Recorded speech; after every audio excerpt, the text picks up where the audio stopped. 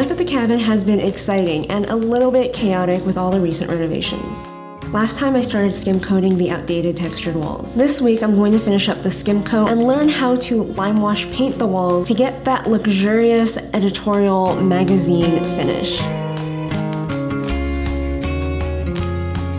Time to paint. If I can get this thing open.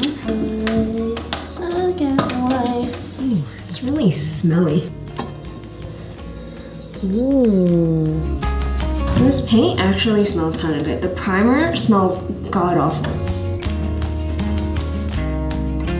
I am so happy with the results of the Limewash paint. The first coat wasn't perfect, but I learned to trust the process, and the second coat I think looks really, really good.